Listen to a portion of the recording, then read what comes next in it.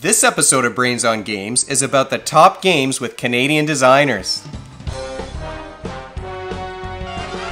Welcome to Brains on Games. I'm Dr. Brian McDonald, and this episode we're going to talk about the very best games that were designed by Canadians. I had a chance a few weeks ago to speak with a couple of Canadian board game designers, and what I wanted to know from them was, what are your top 10 very best family games that have Canadian game designers? And oddly enough, they didn't put their own games on their list. They didn't share their list with each other either, so we get to see what kind of overlap there is between two game designers' ideas about what are the best Canadian games. I recorded this interview at my office because my internet connection there is so much more stable than my connection at home, but it is a Zoom interview, so the video and the sound are not quite the same as the videos that I record here in my so-called studio at my house. But without further ado, let's get right into it and talk with Daryl Andrews and Sen-Foong Lim. We are going to start by having the two of you guys introduce yourselves, and since we're meeting together for Canada Day, let's talk to the guy first with the Canada jersey on. Woo-hoo. Fair enough. Yeah, I'm just as excited to celebrate Canadian designed games. There's a lot of good games out there. I didn't realize until I saw both of your lists how many Canadian connections there are in the board game universe besides the two of you. But introduce yourself and tell us a little bit about your connection with board games. Absolutely. So my name is Daryl Andrews, and I'm a freelance game designer. Have been close to 10 years now, and especially the last few years got to do it full time, which is a real privilege, and just goes to show like how much games are growing and opportunities, and we'll be talking about a lot of champions, including Sen was a mentor and an influence on me getting into this industry. But yeah, my most well-known game is Sagrada, which I co-designed with Adrian Adamescu, another great Canadian designer. And I've had the privilege of working with a bunch of other great designers, some Canadian, some not.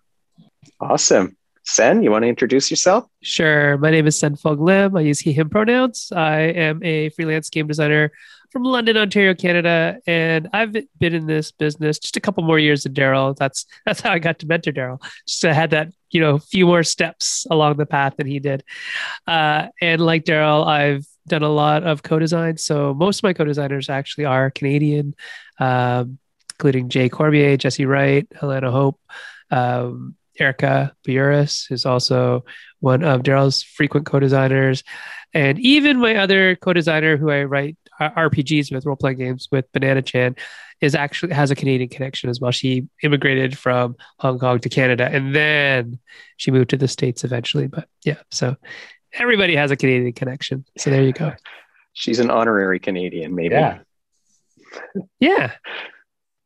That is awesome. So my plan today is to be a student. You can both mentor me because I've got top 10 lists of board games with the Canadian connection from each of you. And I thought we would count down. And some of them, I've seen your list now. Some of these games I'm more familiar with than others. So I'm looking forward to talking about them. But who wants to go first with their number 10 game? I'll go first. Sure. I don't know if this made Sen's list, but I think it might have. But we'll find out. I actually went pretty old school with my number 10. And just to give a shout out, I'm from Waterloo, Ontario, and very nearby my region, this game was invented. And the international championship for this game actually takes place in Tavistock, which is just a 30-minute drive from my house. And that is Crokinole. So for anyone who's unfamiliar with, it's a dexterity game where you flick discs on a round board. There's some pegs that get in the way, it seems like way too often. And you're trying to shoot into the middle while also knocking your opponent's discs off the board as well. So Crokinole is my number 10. I had to look it up, but it was invented in 1876. Yes. Wow. That is a great one. I didn't actually think about that because I was thinking more of modern stuff. But that is awesome because, yeah, Tavistock is kind of in between where Daryl and I are both located. And I often tell people who are, the Americans are saying, hey, where can I get a good Crokinole board and all this kind of stuff. So you got to come to Ontario where it sort of has a very big life and come for the championships when you're able to. So I have friends who have played in the championships, number 6 in the world and stuff like that. And it's a big deal. It's actually a pretty big deal. My father-in-law loves Crokinole and he can sink that 20 spot like just repeatedly. Yeah. It's just like bam, bam, bam, bam, bam, bam. Over and over. It's annoying. And I'm pretty good at dexterity games, but I don't practice, I guess, like he does. So he's retired. He has the time, I guess. I have a board on my table all the time. I had one made locally, and I'll flick those discs if I happen to be walking by and I'm not in a rush to do something else. I can't be consistent with the 20 point. But I'll tell you what I love about dexterity games. It's one of the few games, at least at our house, where people's hands are in the air and they're cheering when they do something spectacular, right? You don't always get, sometimes you get that from strategy games. You don't always get it from strategy games, at least at our house. There's more cheering and trash talk when we play Crokinole than almost anything. And because it's always out on our table, then we very often just get a game going because it's sitting there ready to play. I would have put it higher though, Daryl. That's fair. Not to start a fight. Fair. I would have put it higher on my list, but I'm a dexterity game lover for sure. I didn't even put it on my list again. So, but I did put this game on my list. My number 10 is a game that doesn't exist yet. Well, it exists, but it's not out for retail yet. It hasn't even hit Kickstarter yet. It is Steam Up by Pauline Fake Kong and Marie Wong of Hot Banana Games. And this is by far and large the only game I've ever wanted before it's ever come out. I'm not a big person to have FOMO or anything like that, or really wait for the Kickstarter. Oh my God, the Kickstarter is coming out. But this one I've seen since its inception. And I've talked to, the designers quite a bit about it. And because it's part of my heritage, it is something that I am super looking forward to as something that will be representative of my culture in a very correct fashion. So I'm really looking forward to it. It looks super cool, super cute. And so it's coming out on Kickstarter this year. So we'll see how that does. I'm sure it'll be super successful. It's got so much buzz around it already. And I'm just here pumping it up a little more. Yeah, I'm super excited for it. For anyone who doesn't know, you got to look it up.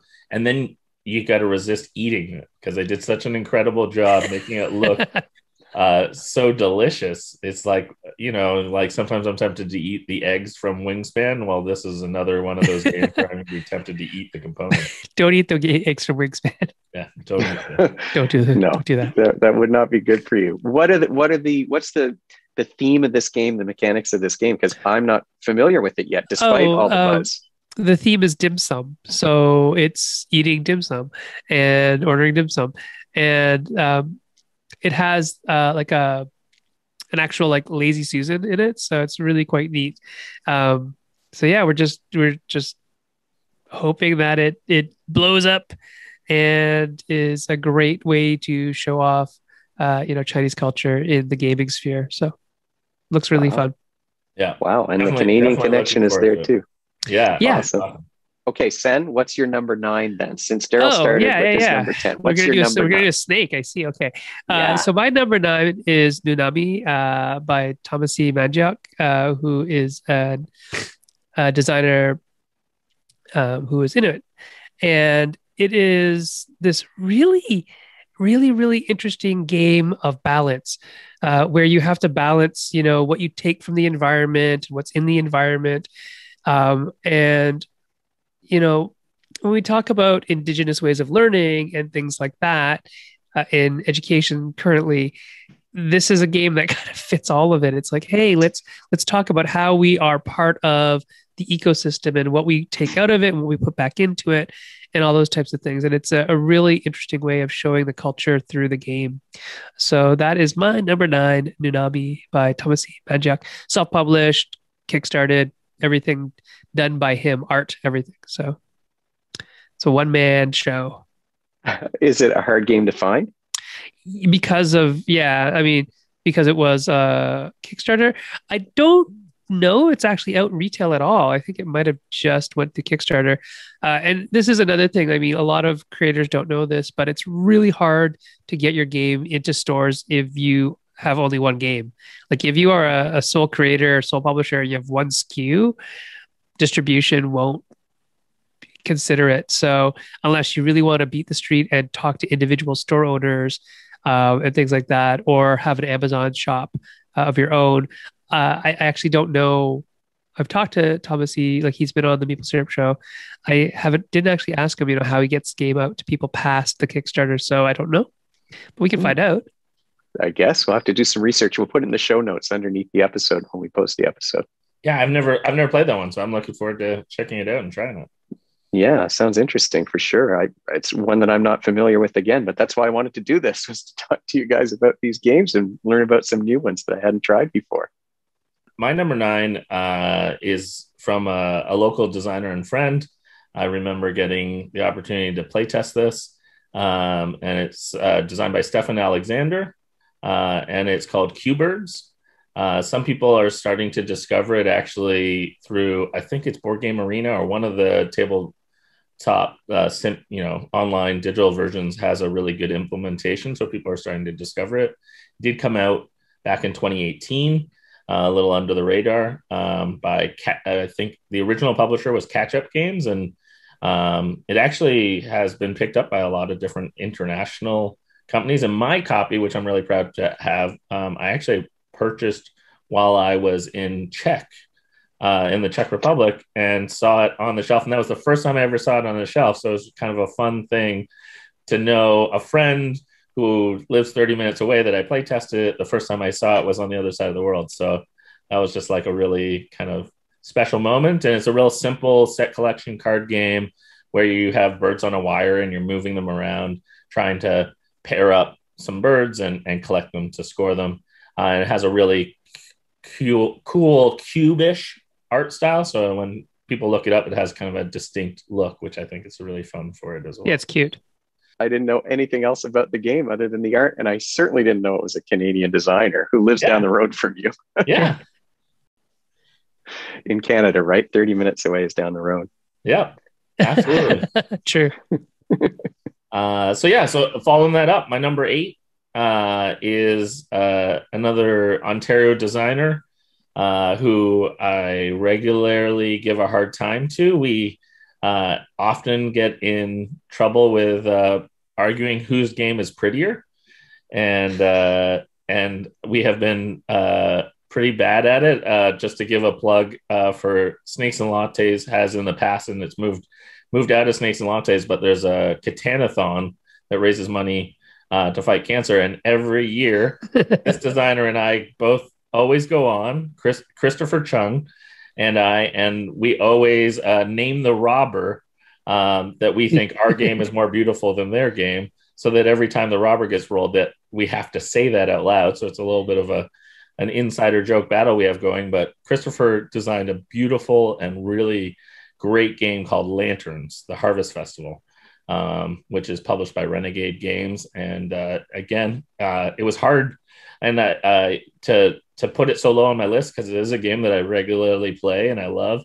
It's a tile laying game where you're trying to match up colors and gain different types of sets. And one of the things that I think is really unique and special about it is that every time you play a tile, everyone at the table is affected. Everyone gets some cards. And so you're strategically trying to gain the cards that you want, and you always have to give everyone else something. So you're trying to give them something that's not so useful. So that's like a really fun thing that keeps everyone engaged the whole game. Mm-hmm. That is my number 7. So hey. I will reverse my order here and talk about my number 8, though. My number 8 is Jab Real-Time Boxing by Gavin Brown, published by Taste Dimensional Games. This was a game that was unfortunately a little bit ahead of its time, I think. It's a real-time game, and it is quite possibly one of the best real-time games in existence. It's just you have to like real-time games. If you like real-time games, like Jesse and I like real-time games, oh boy, this is the best of the best of the best of the best. And if you don't like real-time games, then it is completely frustrating for you. But it is a wonderful game. Gavin is now basically you know him as Roxley Games. That's basically Gavin's baby. And Gavin's name comes up a few times in my list, I think. And he is also one of the people who did the first graphic design and illustration on a game that I made. So he did the box and art and the rules and everything for Train of Thought, also published by Taste Your Minstrel. So Jab Real-Time Boxing, number 8 on the list. It would probably be higher if it was something that I could play with more people. It's that type of thing that once you're really good at it, nobody wants to play with you because they can't beat you. You won't unless you're like making mistakes on purpose. It's the kind of thing that drives you to play properly every time. So that would be my number 8. My number 7, like I said, was Chris Chung's Lanterns, the Harvest Festival from Renegade Games.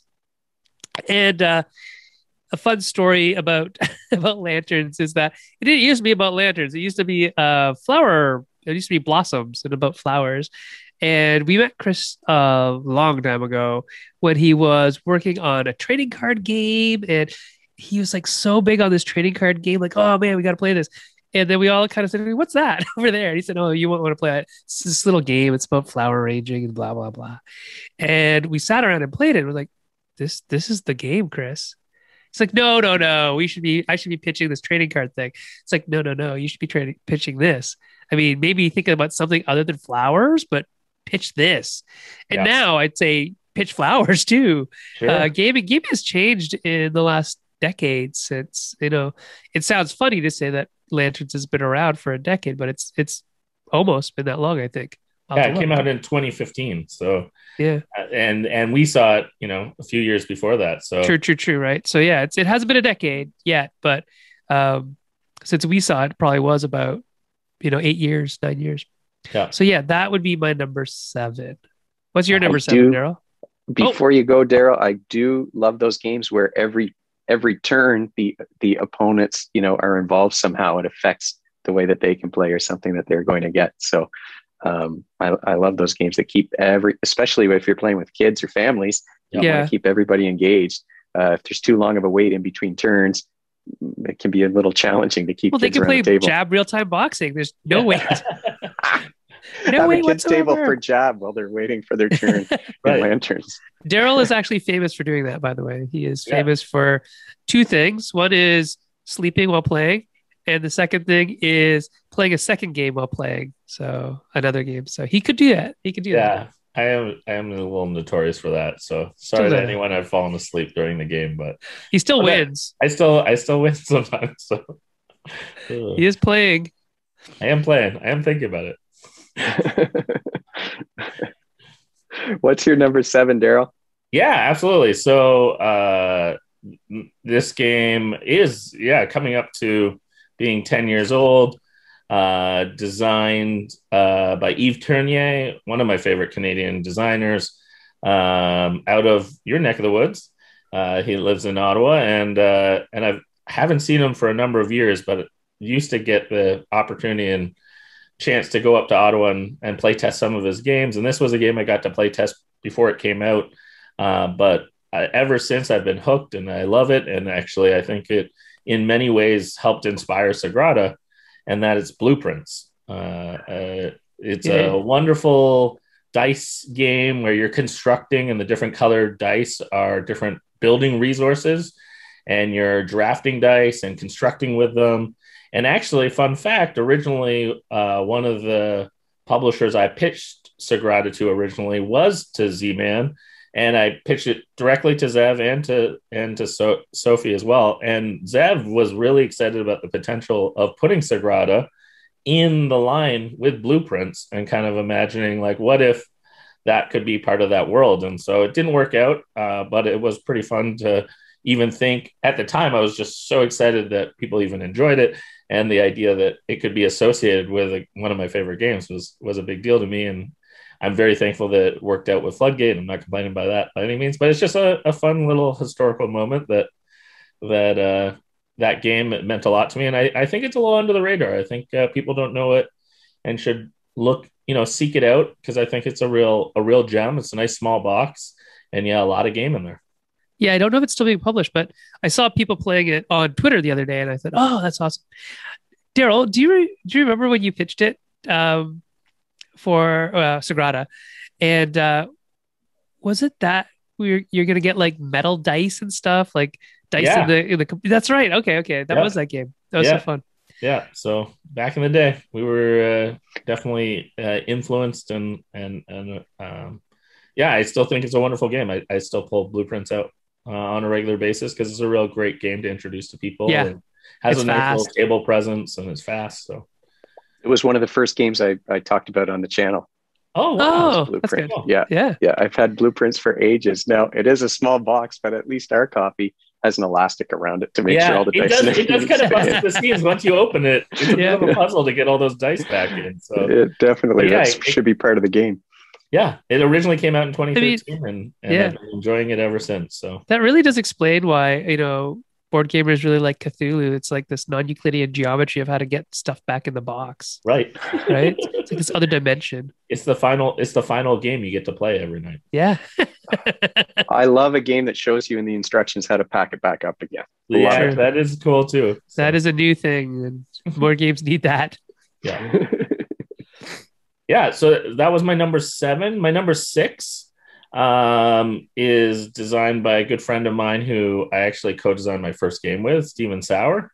And he made a really cute, fun deduction game with a very contagious name, punny name, and that is Purrrlock Holmes.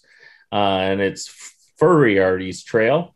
Originally published by IDW Games back in 2017. And I just heard on another stream, so I feel okay saying this because they said it, but Arcane Wonders is actually in the process of remaking it and putting it out. I don't know when it's coming out, but I'm excited that it's going to be reprinted.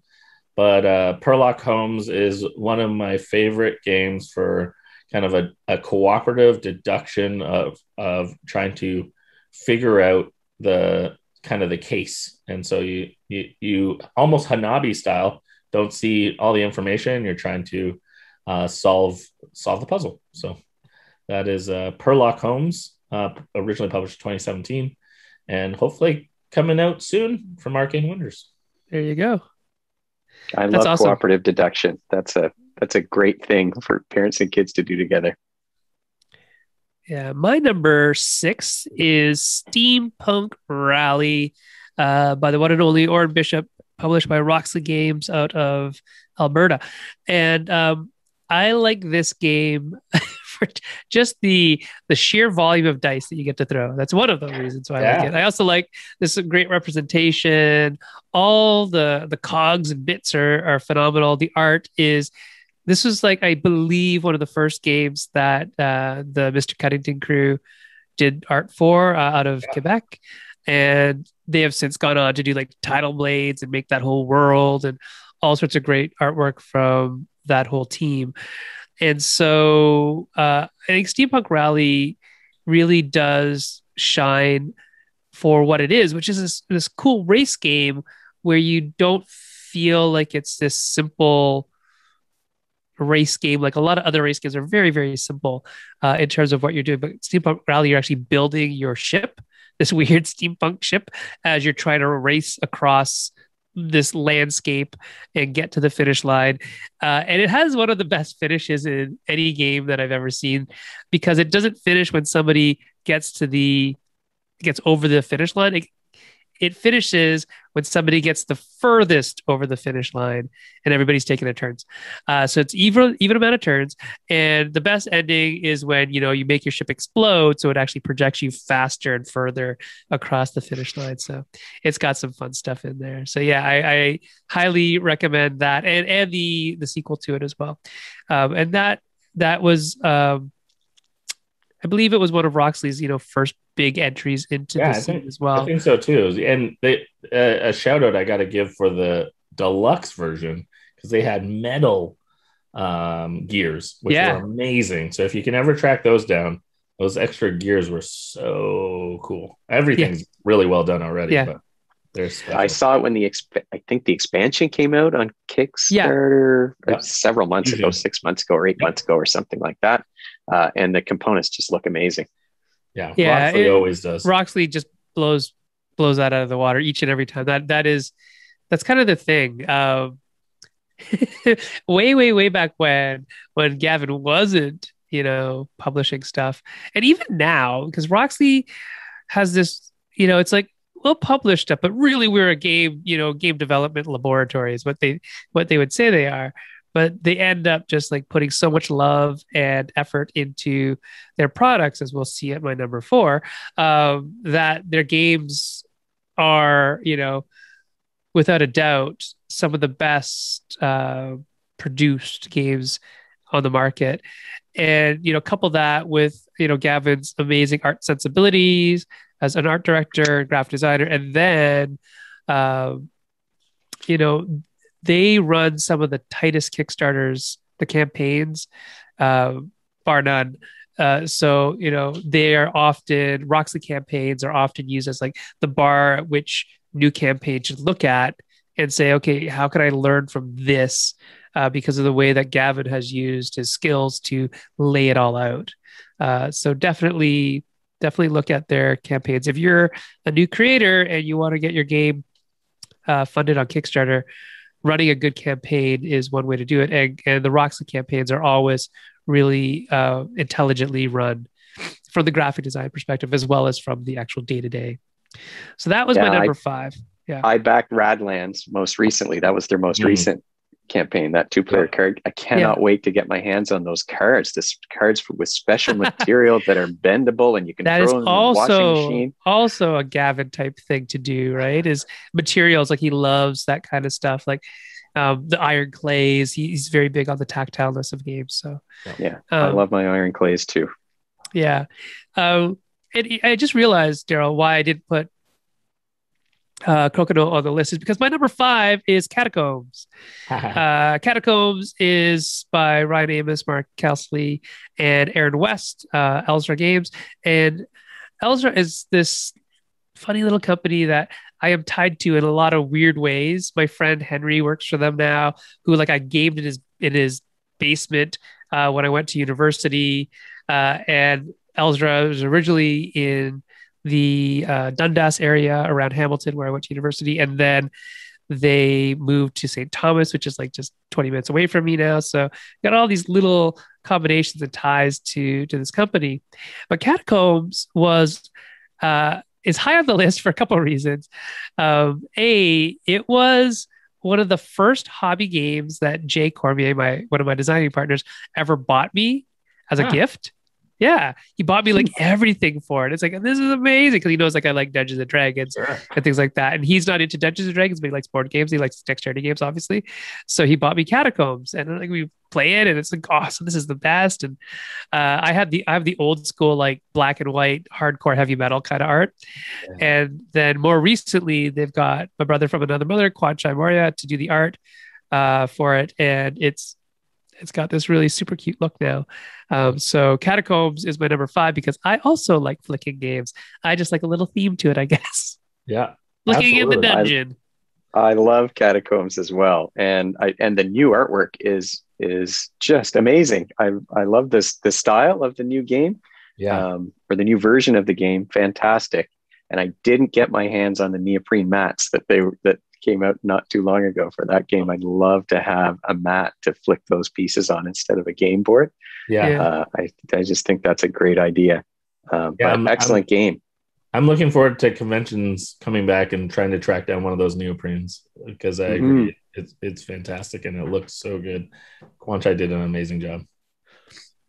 I can ask. Okay. Email Henry. Hey Henry, are there any neoprene mats left? Yeah, and just in St. Thomas, I can go drive and pick it up. Oh, yeah, he's still in Dundas, but the company's in St. Thomas. The poor guy in Ottawa gets left out. I don't. No. I'd say are there two. Oh, that's awesome.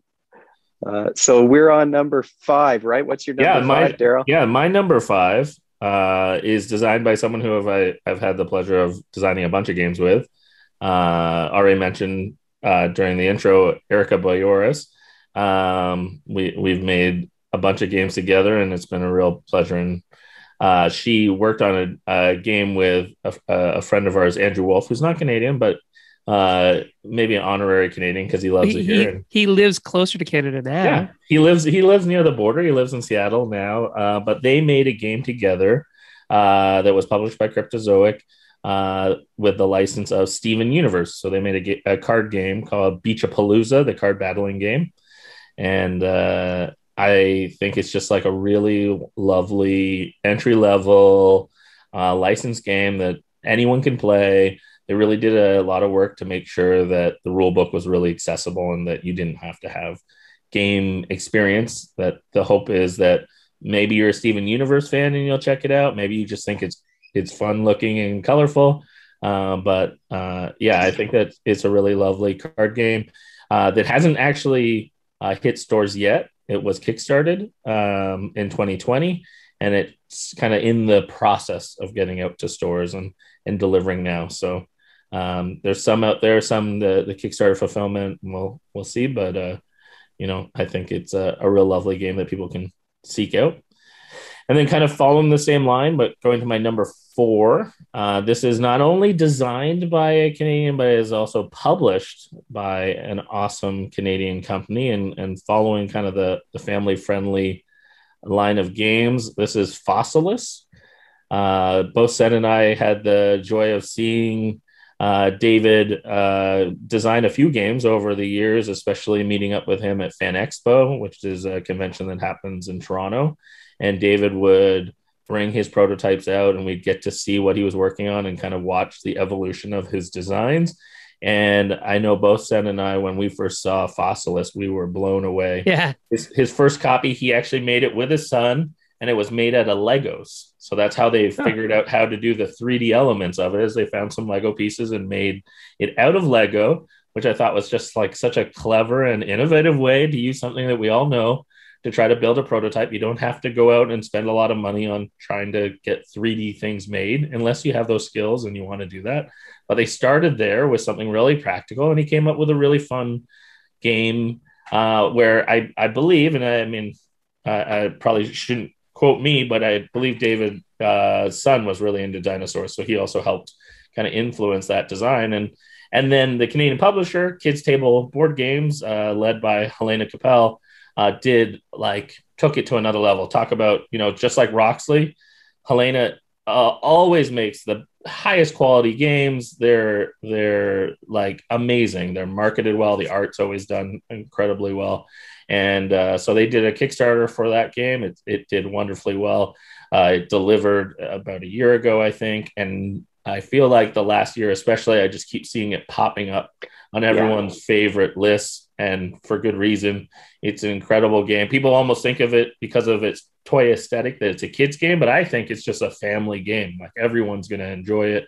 Everyone's going to have a good time. There's strategy, but there's also just like finding those bones and getting those toy moments is just really satisfying. So yeah, a real hands-on experience. It looks like that game for sure. Yeah, it feels so good to play. So that's like kind of a double shout out. Canadian designer and Canadian publisher coming together and making something awesome. That is awesome. I've got quite a few Canadian connections here. That's good. So was that your number 4? That was my number 4. Yeah. Good. Fossils. Yeah. And yes, David's son was definitely into dinosaurs quite a bit, because I remember David's very first design that I ever saw was like these dinosaurs. Like, he had all his son's dinosaurs on the table, and they would fight each other. And that's it was awesome. I knew it was something like that. Yeah, absolutely. Yeah, for sure. Oh, my son loved dinosaurs when he was younger. I think that's a prerequisite. Yeah. I think kids just like dinosaurs. Sure. My number 4 is Brass Birmingham. I thought I'd bring some of the heaviness back into the mix here. And Brass Birmingham by Gavin Brown, Matt Tolman, Martin Wallace. So it has that Canadian connection in terms of the development and redesign from Martin's original design, published again by Roxley Games out of Calgary.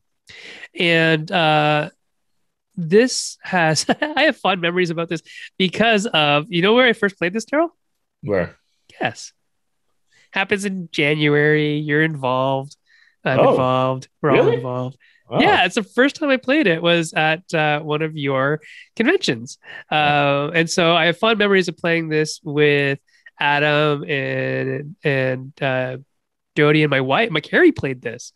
Wow. And Carrie doesn't play heavy games. So but she got it, she liked it. Yeah. And so that's part of why it holds a big place in my heart. But the other reason why is just because it's a darn good game. Brass in general is a good game, but the Birmingham variant, I guess it's a whole new thing. Just kind of takes it to this new level, and I really quite enjoyed it. So I think that is a solid number 4 for me. It's incredible to see the Canadian games so highly ranked on like Board Game Geek. Like that's one that comes out as, you know, around the world. That is one of the best strategy games you can think of, and it's Canadian. They have been toying with that game. Gavin and Matt have been toying with that game ever since, you know, the original Brass came out years and years ago. They love it, and they just like play it and try to fix it. And then eventually they got enough, you know, clout to say, hey, Martin Wallace, can we change your game a bit? And so it's that kind of thing where all the work that they did with, like, you know, Super Motherload and Jab Real-Time Boxing and Undermining and all the games that they've made in the past led up to this, which is, you know, it's kind of the feather in their cap, their crown jewel of their existence. Like, you know, it's like Matt would probably say, I'm all done. I don't need to do anything more, because this is his like Ark of the Covenant, right? So there you go. And then my number 3 is... Oh, wait, before you get to number 3, I have to tell you my Brass story, Sen. I'm sorry. Sure. I managed to finally get my hands on a copy of Brass, because it's always sold out. Wherever I was looking, it's always, you know, as soon as you get a copy, it's gone. So I finally managed to get a copy of Brass, and I punched it. I was so excited to have people over to play this game. I'd read everything about it. I'd seen all the amazing reviews, and the board is incredible looking. Every component to that game is great. And just, you know, as I'm about to plan my board night in March 2020. Oh no. It's been sitting on my shelf since I created the first video for Brains on Games, and you know, my kids sometimes will be over and my kids will be over, but they're like, ooh, that seems like it would be too heavy for us. That'll be too heavy for us. Let's play Crokinole. Let's play one of these other ones. Yeah. So I every time I set up the lighting to create a video for Brains on Games, it's right behind my head, and I look at it and shit. Oh, I just can't wait for things to open up again. Almost over. We're almost over.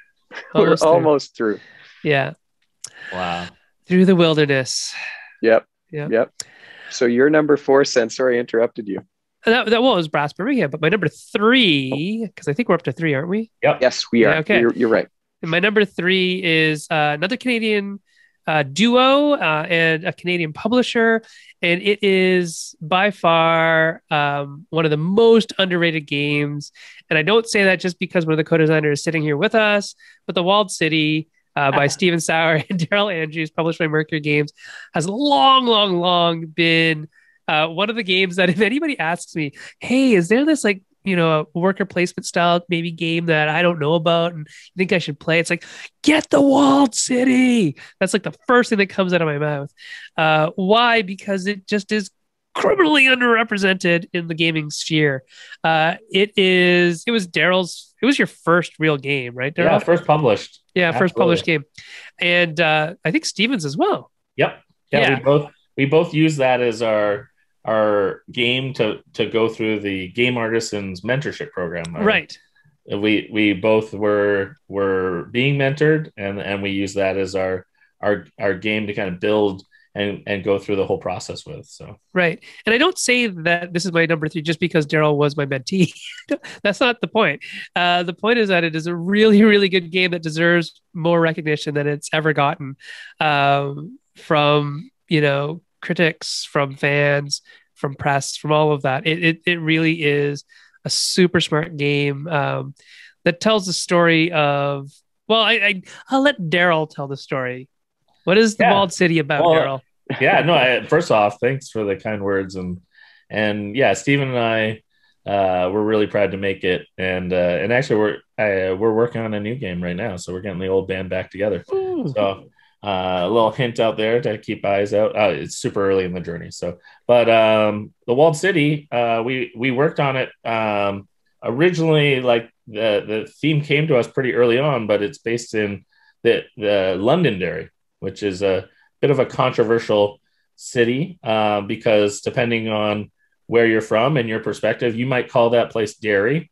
And because of different heritage and different experiences. And so when we played around with playing, we wanted to tell that story, and we wanted to face that on and kind of talk about kind of this area that was being colonized and controlled. And so we built it around this idea of that there were English and Irish different tokens, and if you built it in a way that you didn't protect or like wall off, then the meeples, the English would run away out of fear. And so that was where we started cooking it around, was this idea that they might be brave, but they also might be chickens that run away, even though they kind of colonized the area. So we kind of like took it on and faced the realities of that. And thankfully people understood and where we were coming from and how we told that story. And so, yeah,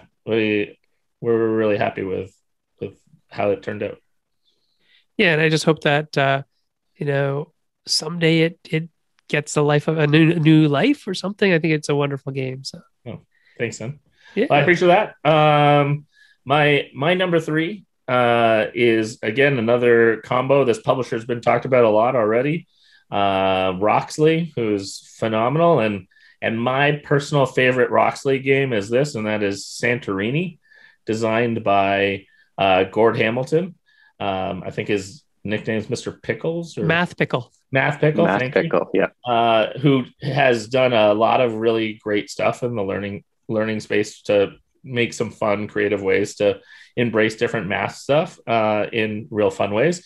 And Santorini has been this game that actually was designed back before I even knew Gord, back in 2004. Has a bit of a horror story of that it got signed and tied up in legal messes for a while as companies changed and bankruptcies and all that kind of stuff. And finally, when it got freed up, Gavin had played the game and knew of the game back from its origins, as Gord, I think, was one of his regular game night playtester people that they hung out at the time, and knew the game, loved the game, and brought new life to it with the incredible production and art. And they added all these different gods to it and whatnot. It originally was just big chunky blocks, and that was it. Was just like it was literally an abstract game. Yeah, it was super abstract, super satisfying. It was like this really clever, it has almost like a chess feel to it, but even simpler, where you would, try to meet the conditions to win. And then Gord and the team at Roxley came up with so many twists of asymmetrical abilities. I look back at when they kickstarted that was like one of the originals, and so many people have learned from their example. As Sen was mentioning, they're kind of like the prime example of how to run a really good Kickstarter. And this was one of the early ones as well, I think shortly after Steampunk Rally, where they kept adding more and more different. It blew my mind how they came up with so many different ways to give people unique powers, and that they balanced out each other in really fun ways. So Santorini, I think, is like a really clever game, but it's still not intimidating to try to learn, and it has awesome table presence. So yeah, you can strip everything out of it and still have a great game. Yeah, and still have a classic good game. And they just put out, which I ordered it, but I'm still waiting for my copy, is a New York edition. So there's one where you can actually play on the grid system of New York instead of on the island of Santorini. So I'm excited to get my New York version. Yeah. They still named it Santorini, but it's Santorini, New York. Santorini, New York. You never knew, right? Yeah, I love it. I love it. Cities. I met Gord. I didn't meet Gord. I talked to Gord on the phone, through the process of doing all of these things that I've been doing over the past year, the same kind of way that I met the two of you. Right. And oh my goodness, he recommended so many awesome games. Of course, not his own game. Of He course was not. saying, this is the best game. This is, I guess that would be the Canadian way to do it, right? You'd never recommend your own game. You recommend other people's games. But yeah, he recommended Coimbra was one. Airland and Sea, he said, was one of his favorite games, just the simplicity of it. Oh, yeah. And every time I played Santorini, I've had a good time. Yeah. No, he is, to me, an example of a designer that really celebrates and enjoys elegance. He has really a keen eye to reduce things and cut things and try to, boil everything down to really tight and meaningful decisions. And I think he models that, and even his taste in games. And my funny connection of Gord and Walled City is, one time I made the mistake. Gord is not great with sitting in a pitch meeting. I was pitching the Walled City and trying to find a publisher for it. And I just recruited Gord, hey, come sit. I need another player while I play this with a publisher. And thankfully, Gord is a really kind and generous person, and sat in and was willing. But I didn't realize this until after the fact, and I learned from this, that I didn't give him any instructions. And one of the things I probably should have advised is, maybe don't try to redevelop the game while we are playing it with a publisher I'm trying to pitch it to. And so throughout the game, he made a lot of suggestions on what should get cut from the game and how it could be made simpler, or what, and it was from a really good place. I know his heart and his intent was just to help. And yet it didn't help the pitch very well. So, help it at all. So that didn't go so well. But Gordon is not the greatest wingman, but he's a really good developer. Yes, really good. Was that your number 2? Oh, no. So sorry. So that was my number 3. My number 2, published again by a Canadian publisher, a fantastic duo that are making some more games, and they've even continued to extend this line.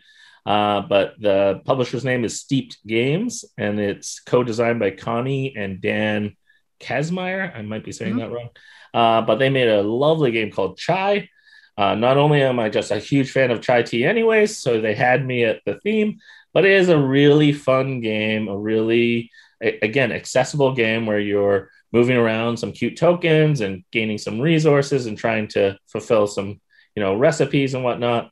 It just really satisfying. There's nice chunky bits. Again, we're mentioning these companies that are doing a really wonderful job with production.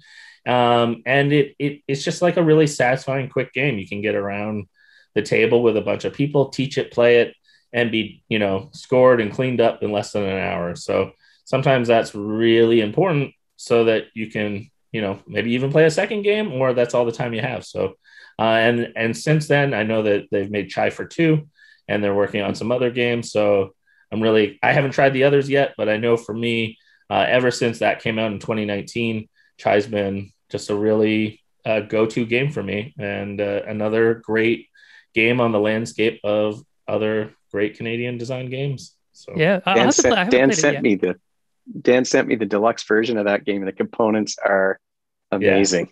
Yeah. Just like it is another one of those games. It's just really satisfying to hold in your hand and move those pieces around. And the marketplace is one of my favorite marketplaces, honestly. Yeah.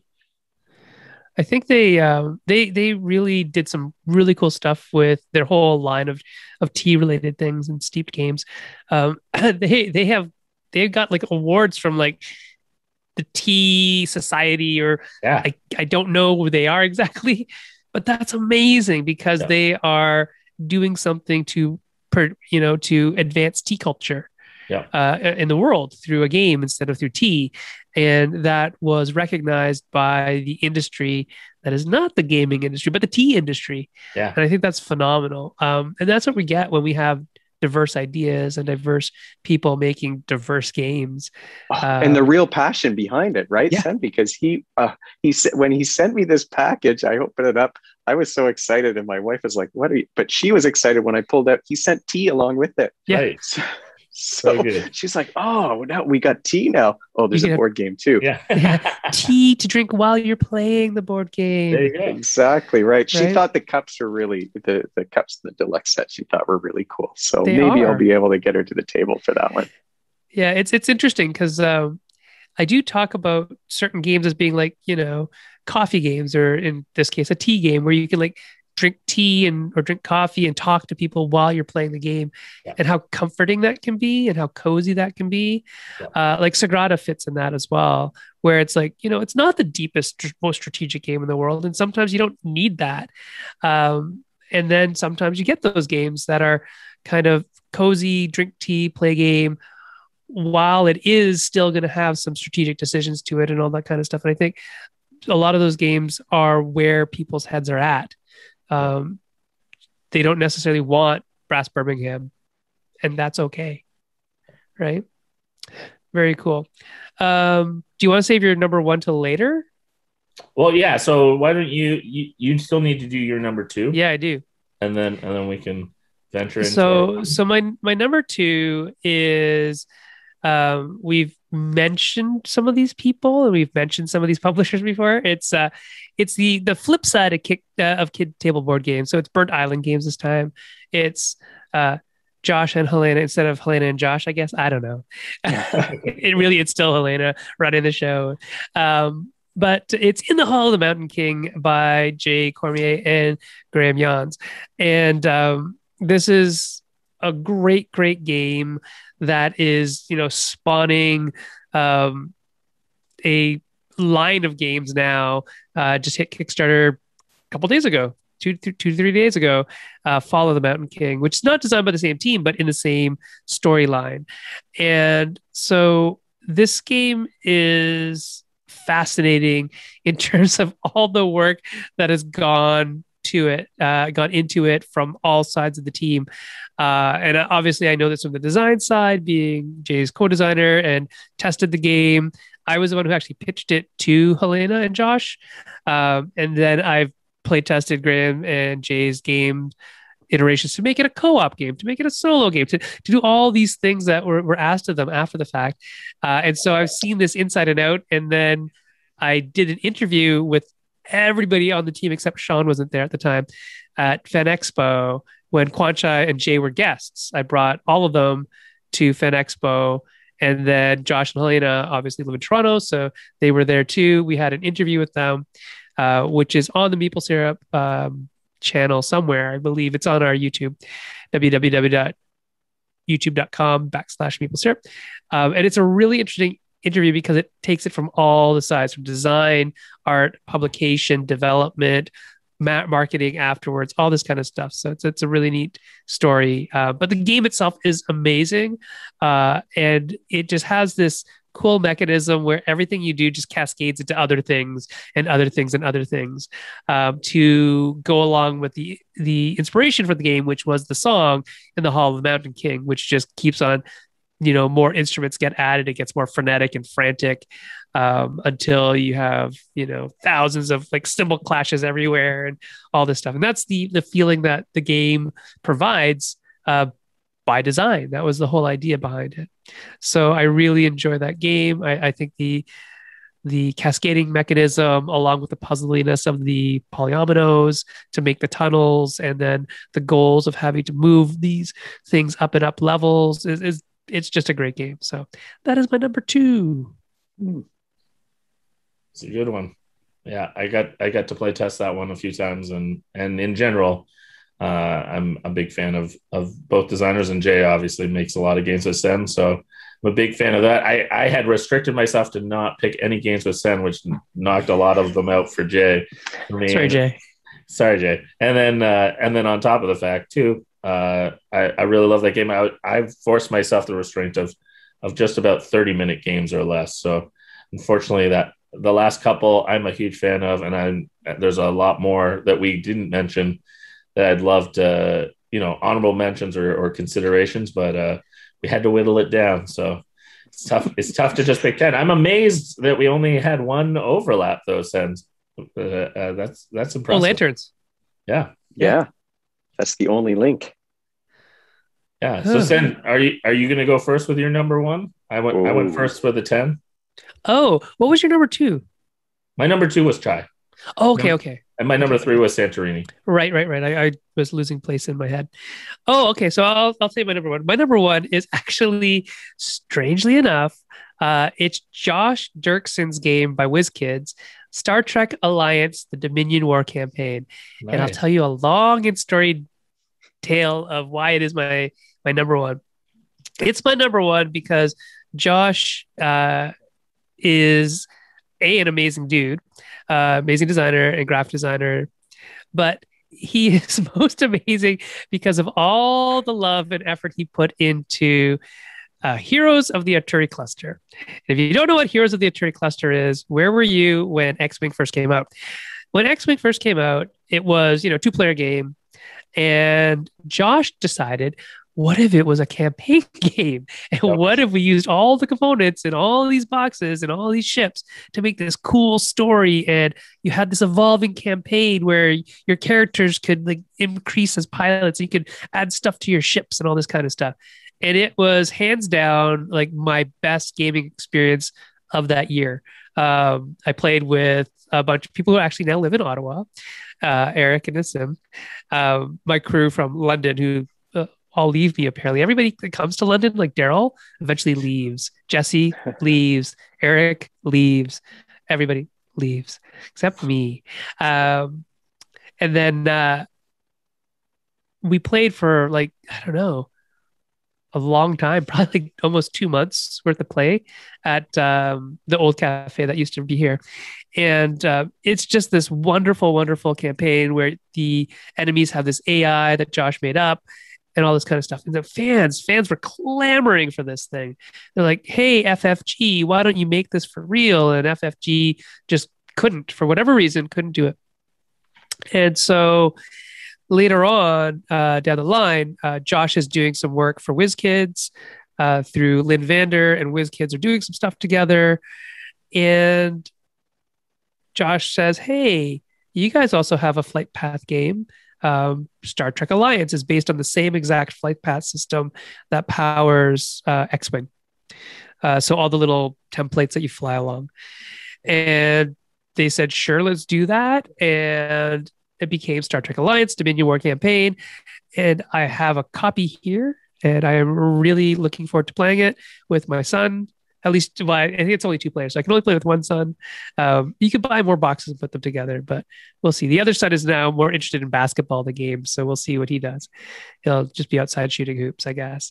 But yeah, so Star Trek Alliance Dominion War Campaign is my number one because I've waited for so long for it to become a real thing for Josh. And I think I'm just really more of a cheerleader for Josh.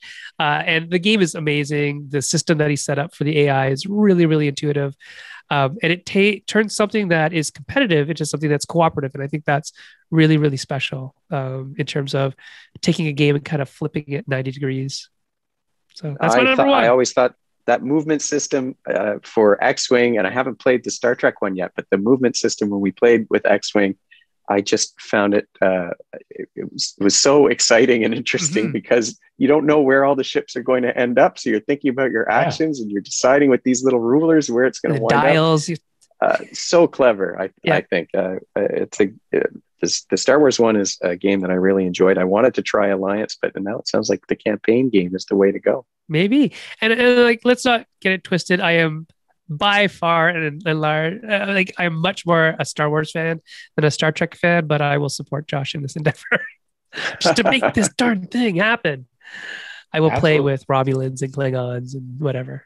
That's cool. I didn't even know that was from Josh, but I definitely remember the prototype. So yeah. I remember getting to play that a few times at different designer nights and experience parts of it. So it's exciting to hear that it's now out in the real world, as a final published product. And again, like that system, I didn't play a lot of X-Wing, but I did play Wings of War back before, right, which is the same system. And I remember even we would play on the floor and play all over the house and stuff like that. It was a really fun way to go big with it. So we had a million different models of different World War II Plains. I used to play that all the time in London with Abe Ochorn and a few of that crew. So that was a lot of fun.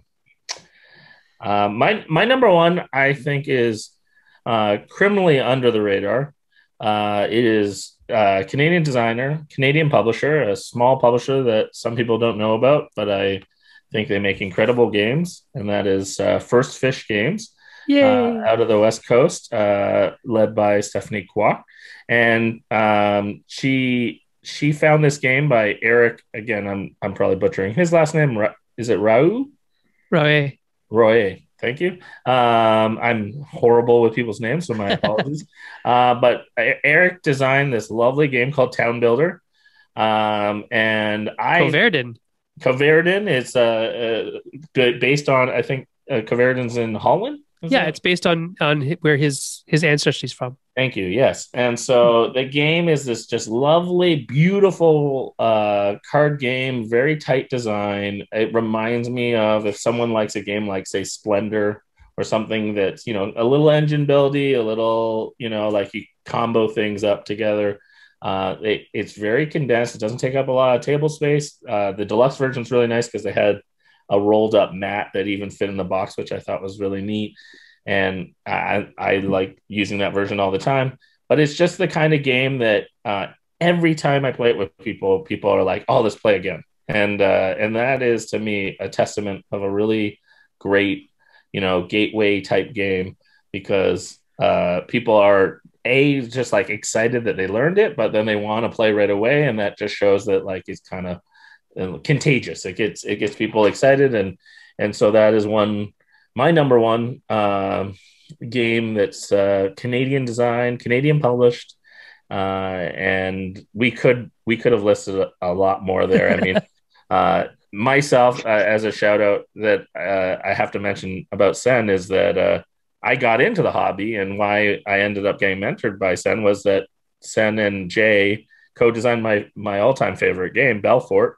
And because of falling in love with that game, I got to know them and even got to play test as they developed expansions for it and all that. And that really got me hooked and into game making. So that was strictly because I was part of running some board game tournaments across Canada called the Great Canadian Board Game Blitz.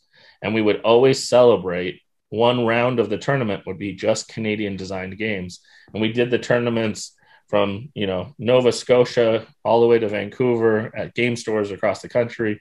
And then we'd always make sure that there would, no matter who was running the tournament, that they would always use one round to try to highlight some Canadian content. So it's like CanCon for board games. Yeah. And it was just really, really a fun way. And I discovered games like Wasabi, which is out of print, but designed by Josh Capel, another lovely game that I hope comes back someday. And that, there's a variety of party games and whatnot that we discovered that were Canadian designs as well.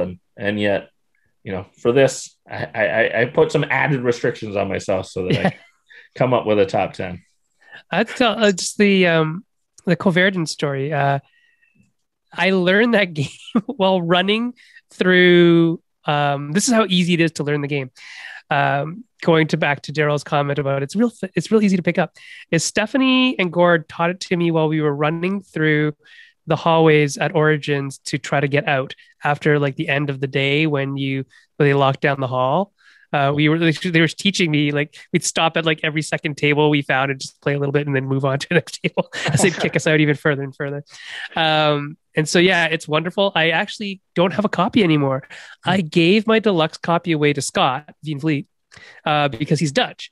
And it was his birthday and I hadn't opened the copy yet. I've already played it, and the original, I play tested it, and Eric's a good friend and all that kind of stuff. So it's like, oh, I'll buy this.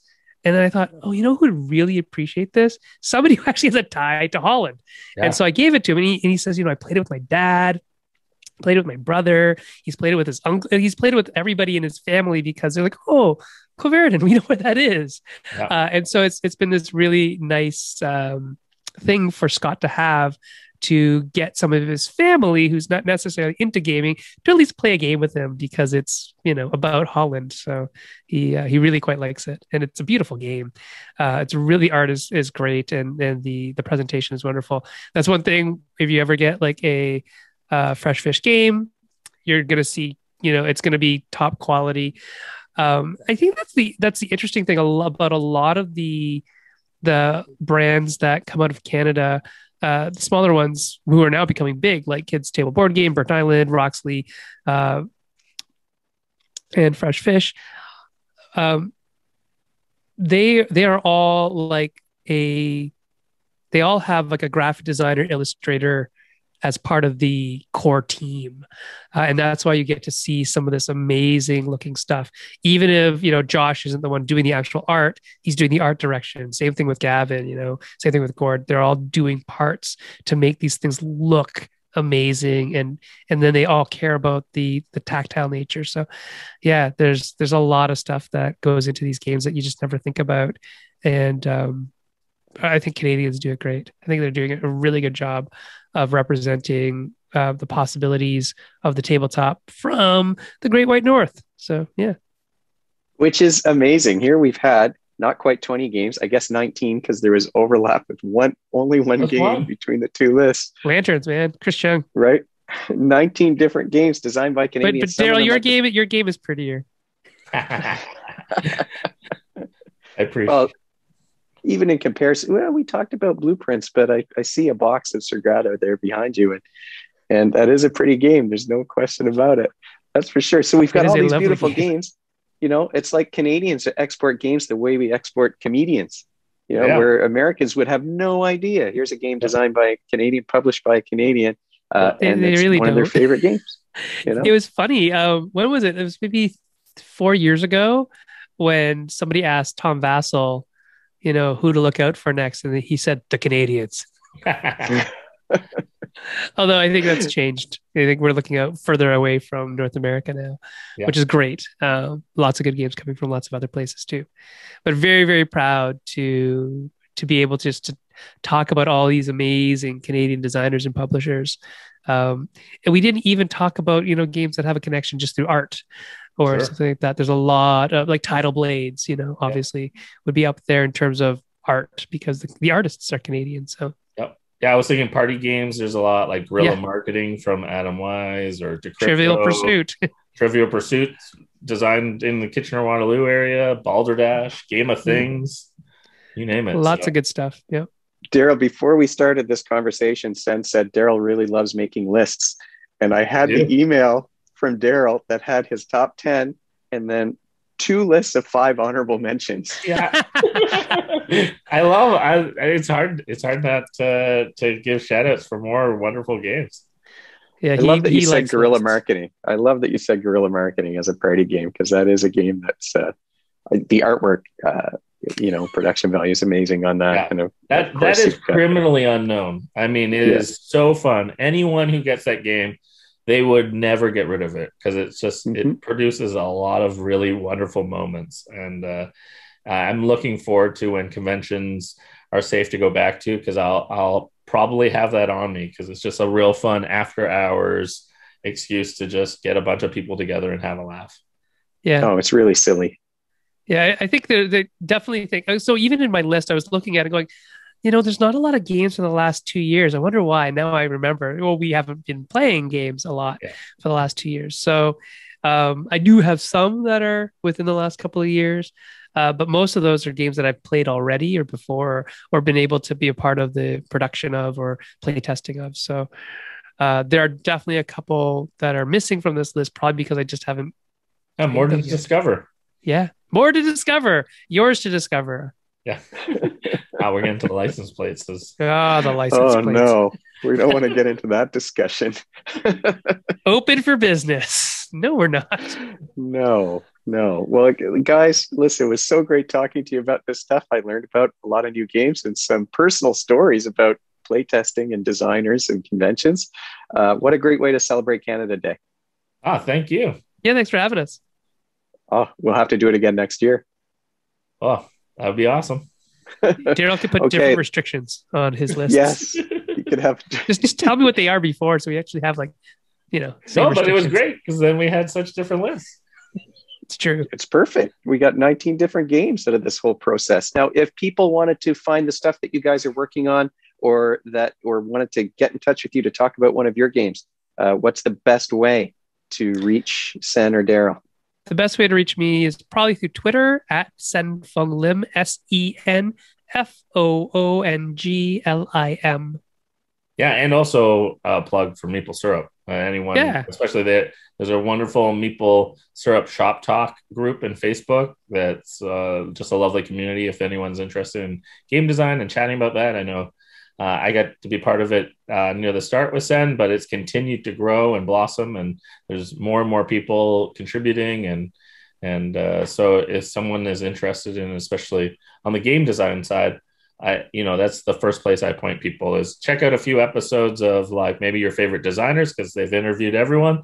And also, if you want to join a community and chat and have questions, that's a really wonderful, welcoming place to find some people and be inspired. So for myself, you can probably find me on Facebook. That's kind of the best way to reach me, but I'm also on Twitter and other social media channels. You can usually find me. Usually it includes my middle initial with an M, so it looks like Daryl Mandrews, but that's Daryl DarylMandrews. And I'm on Twitter and whatnot, and I love talking about games, and so any excuse to do that, even on, I'm starting to check out TikTok and Clubhouse and other avenues. Oh yeah, Daryl's very active on Clubhouse. Yeah, try to find ways to connect with people and celebrate games and yeah. Are you doing dances on TikTok yet? Not yet. I'm still working on my moves. So. Okay. Oh my God. Well, happy Canada Day to both of you guys. Thanks so much for joining me today. Yeah, happy Canada Day. Yeah, you too. Thanks very much. Thanks so much to Daryl and Sen for being on the show. I'll include their social connection information in the show notes for this episode. But if you have any questions for me or suggestions for the show, you can leave them in the comments below the video, or you can email me at brian@brainsongames.ca. Brainsongames.ca is the website. That's where future episodes will go, and the previous episodes are up there already. Brains on Games is the Twitter handle and the Facebook page and the Instagram feed, so we're all over the place. And if you enjoyed this video and you want to be notified of future ones, you can head on over to YouTube and click that subscribe button. Thanks for joining me, and hopefully I'll see you next time.